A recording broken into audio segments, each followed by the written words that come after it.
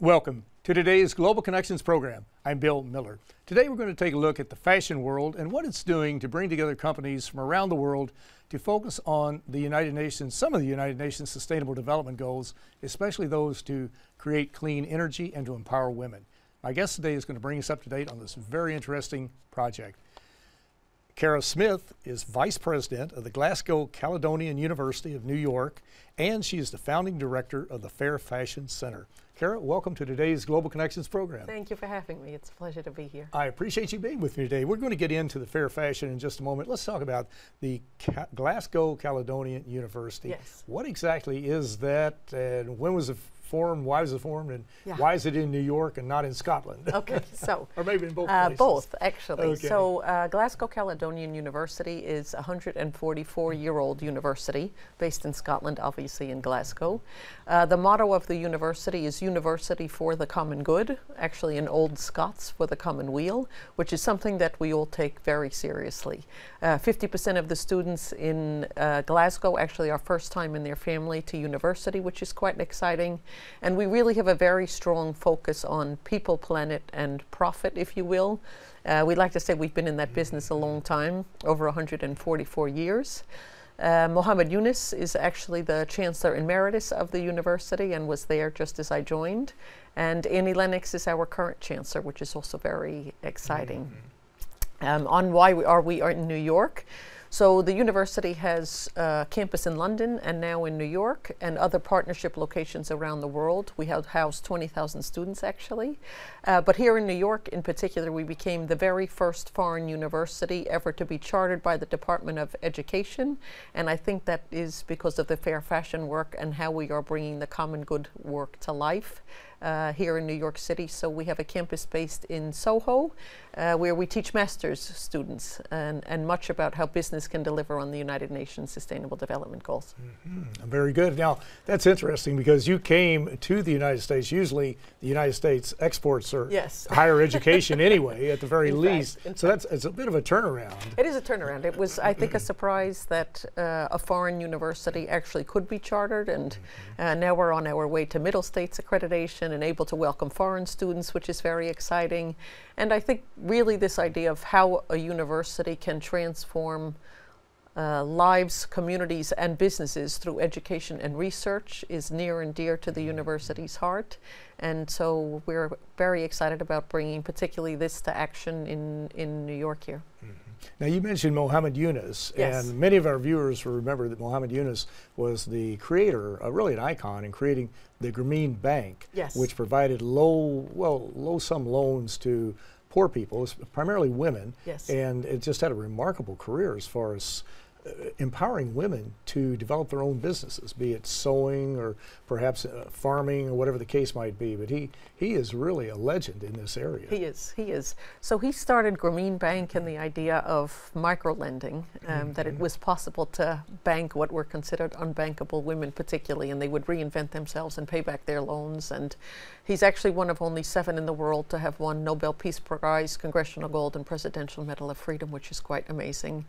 And I think early on when we were looking at what is the possibility of the fashion industry to deliver on the UN's goals, it was just after the Rana Plaza factory collapse, which was in Bangladesh. Professor Yunus is Bangladeshi. 1,200 apparel industry workers were killed there.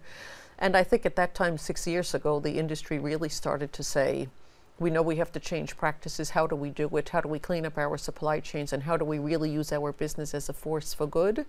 And so the university kind of took that up here in New York by launching and creating what is now the Fair Fashion Center, which is an applied research center really to facilitate the incorporation of sustainable practices into industry, whether it be fashion or otherwise.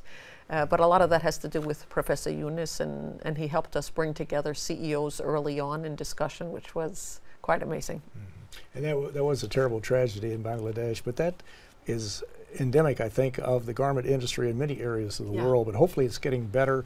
And I know you're concerned about it. I know UN agencies, the International Labor Organization in particular, has been very involved in focusing the spotlight on that. So it's very important to keep the focus on that so we can help improve that particular part of the industry. So Now, were you involved in setting up the Fair Fashion I was. operation? Okay. How did you get involved? So I founded the Fair Fashion Center, and it really came, I think, it links very much to the United Nations, to the university's common good mission, but really coming out of the fashion industry, which I did, which was my background.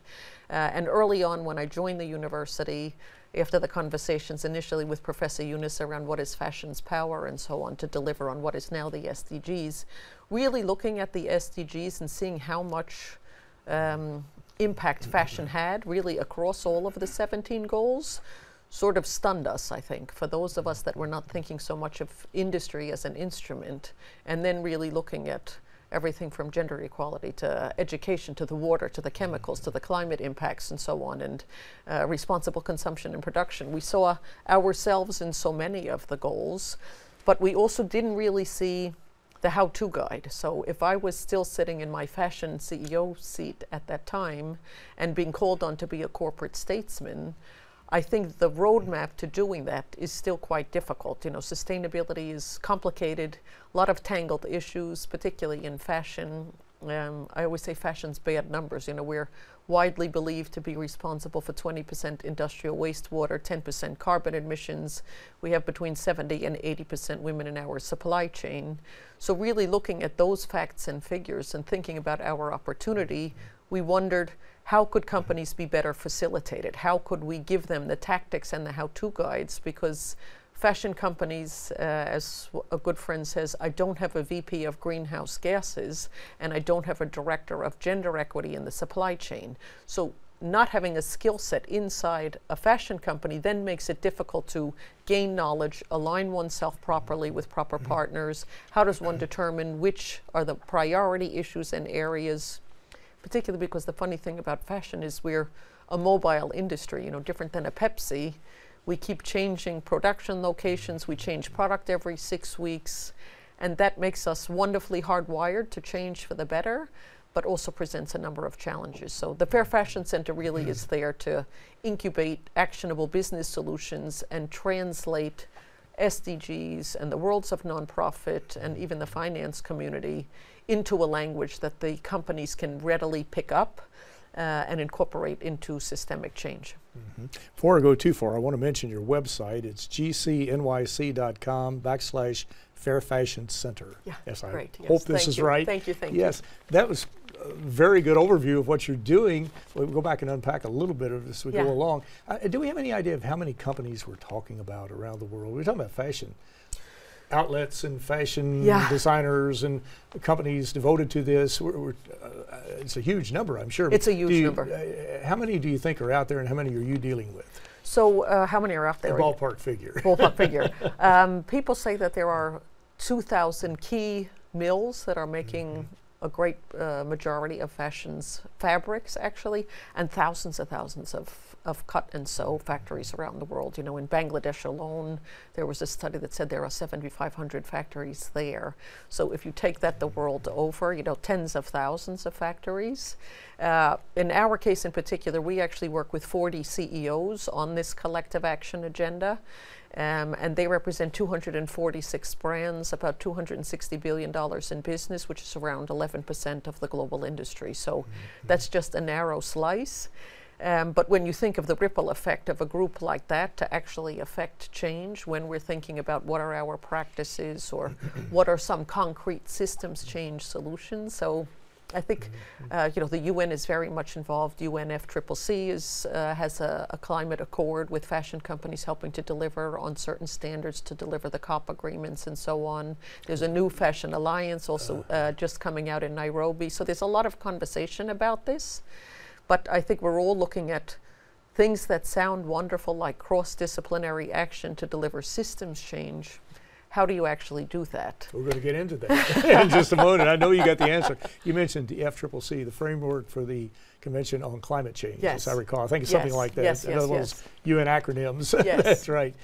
This is an extremely important area. And well, let's just go into it. How do you do this interdisciplinary type of overview and interaction to focus on these problems and to bring the key players together and to deal with these particular issues and to make the working conditions and more desirable to reduce the possibility of contributing to climate change, which we come to find out now that even the cosmetic industry is contributing immensely to climate change. And maybe I'm the only one in the country, in the world, that never thought that was the case, but it certainly is the case, as we've discovered. But how do you do that, this interdisciplinary arrangement to bring all these key players together and to cross that bridge, so to speak?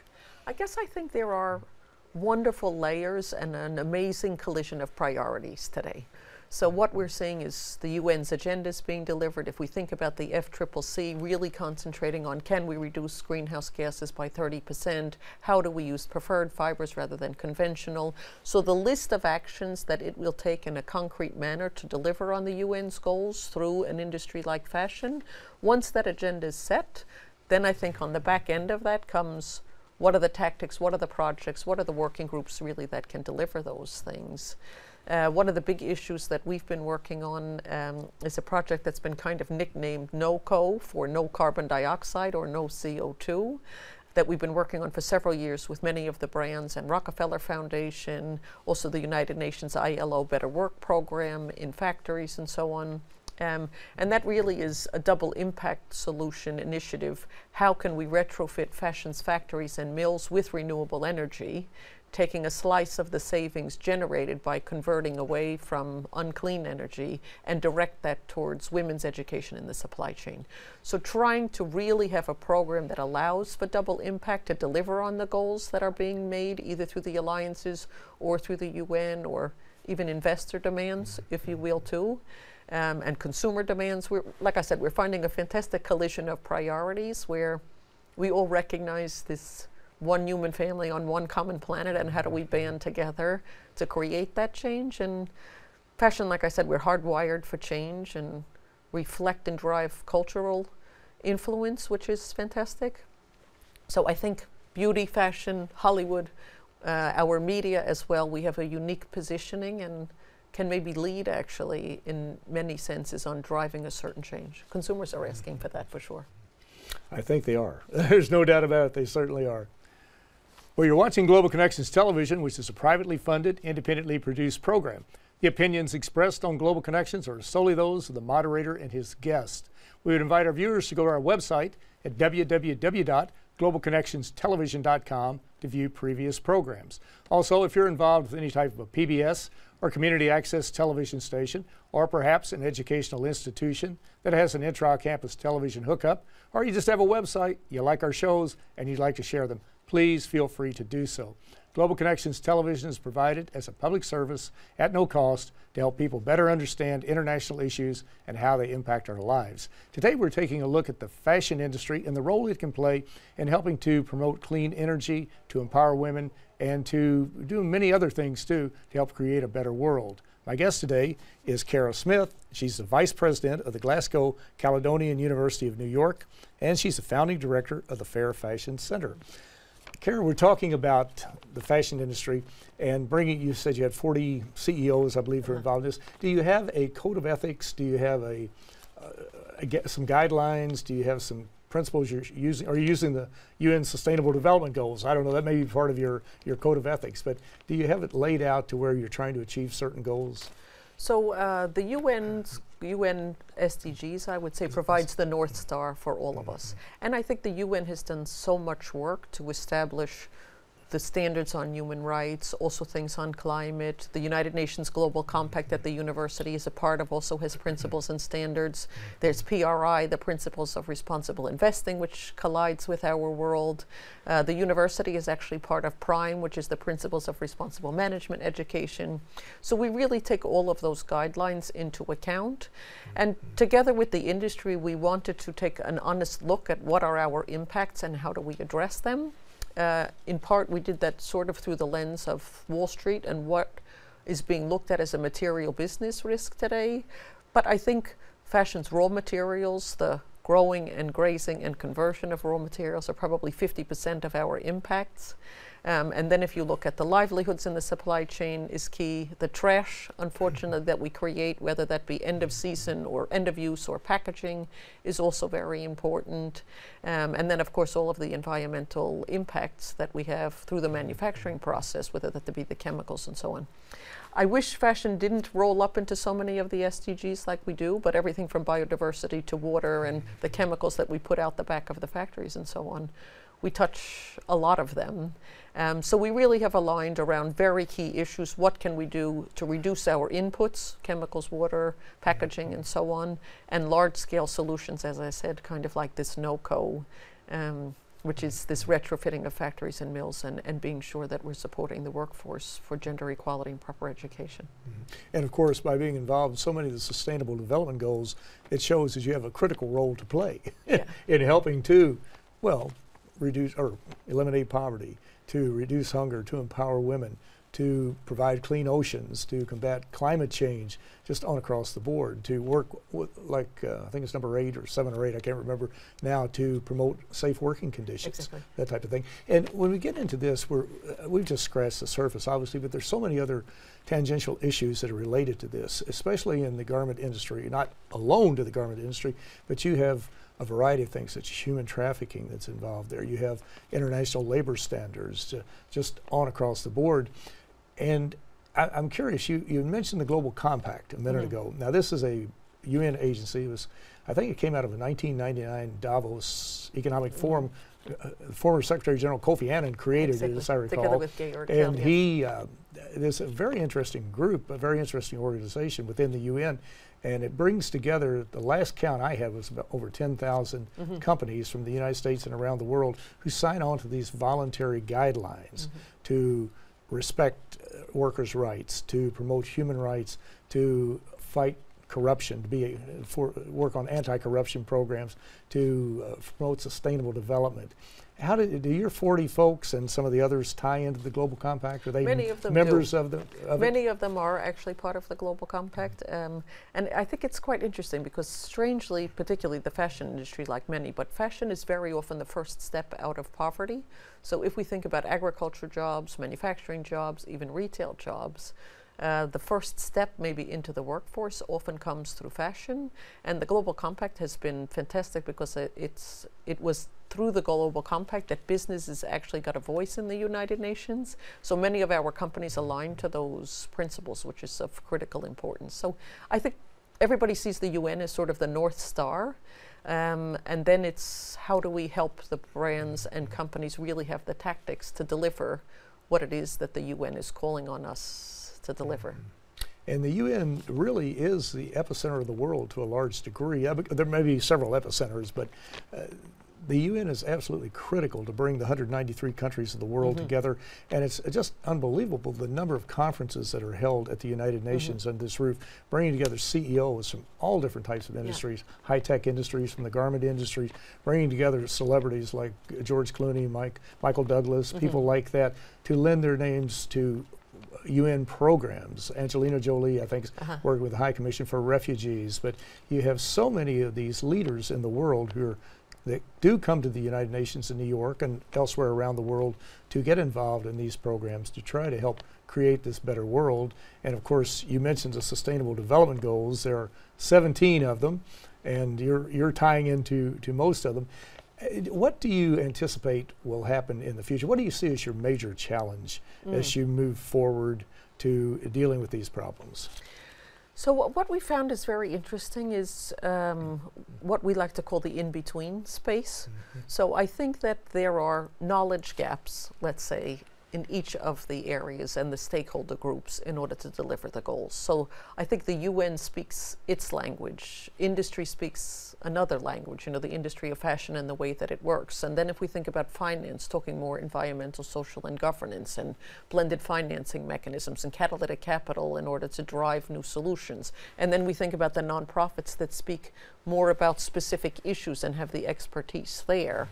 It's almost as if we all have to take a little hop into the center, into this in-between space, because we each have great expertise in our own lane or in our own area.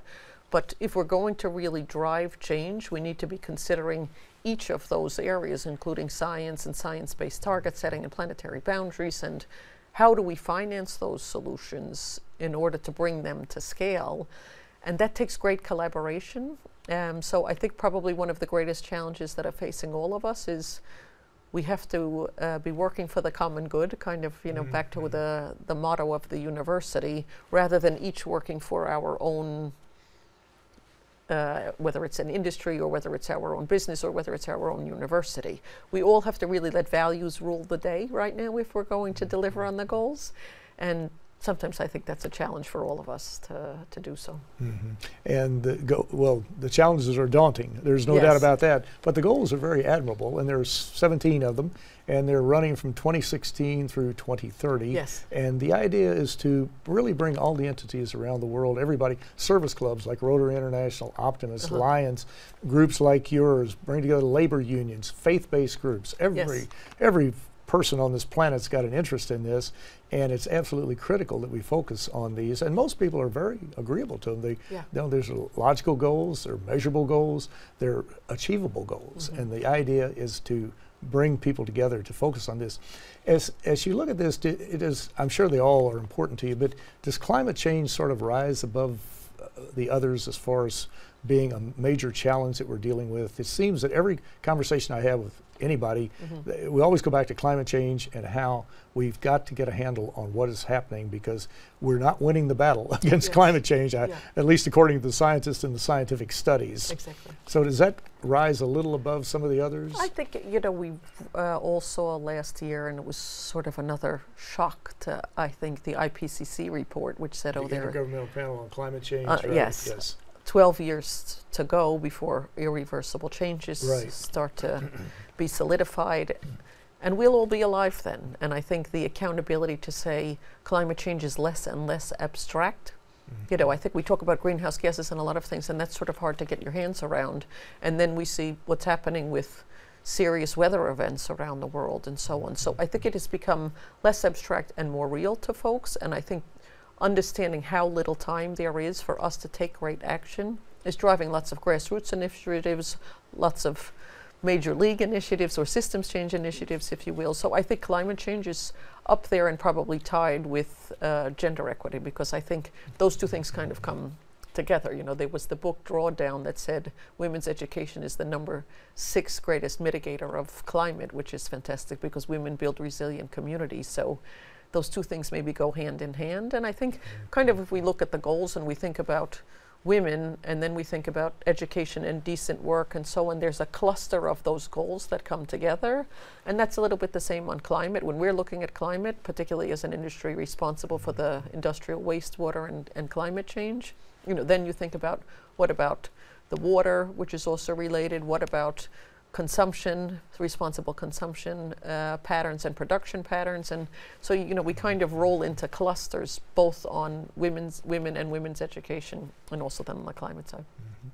In the last 30 seconds we have, do you find that the businesses are becoming much more receptive to being involved in this and to want to be more of corporate socially responsible, so to speak, as opposed to maybe 20, 30, 40 years? You weren't there 40 years ago, but anyway, as to their mindset then, do you find that they're much more cooperative today? Absolutely do. I think that CEOs are very much interested in doing the right thing. There's always kind of this challenge of how do you maximize shareholder value while you're worried about sustainable development goals. But I think there's a particular new, maybe not so new, but over the last 5-6 years, the interest from Wall Street and investors to say, if you're growing your cotton in an area of water stress areas, or you're producing in an area of geopolitical risks, or you are polluting, all of those things are material risks to an investor. And I think the pressure coming from the investment community to say to brands and companies, we want you to be cleaner, greener, and more respectful, is an additional driver that is creating more and more change. And the outcry from consumers and the civil disobedience and the civil unrest that we're seeing, and rightfully so, there's a demand both from the investment side and from the consumer side to drive change. And I think the companies are really looking to be facilitated and educated over and above the things that they're already doing, which is fantastic. And as you mentioned, we have according to the scientists, about 12 years to get a handle on what's going on, or we will just be beyond the return. We will not be able to turn back, and it's absolutely critical that we do this because there is, as a couple of secretaries general at the UN have said, there's no planet B, and we're on this Earth together, and we're going to have to make it work. And if we can't do that, we're going to have an uninhabitable Earth. And a lot of people are predicting by 2100 or maybe even sooner that we're going to be in that particular shape, but hopefully we won't. But Cara Smyth, I want to thank you so very much. Thank you for having me. It was such a pleasure very talking interesting with and you. a very informative program. Thank you so much. It was a great pleasure. Appreciate it. My pleasure. I'm Bill Miller. Thank you for joining us today on Global Connections Television.